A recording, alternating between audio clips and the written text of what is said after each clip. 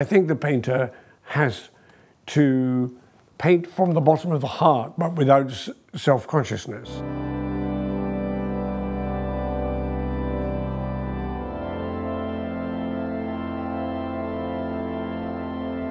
Because I haven't solved the answers to the questions that make me want to paint.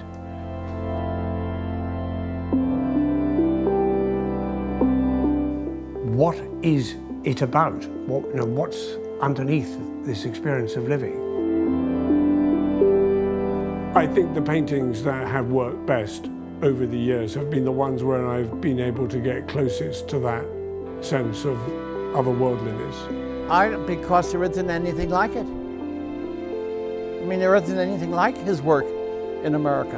I'm aware that painters late in their careers find a freedom that they often don't find when they're young.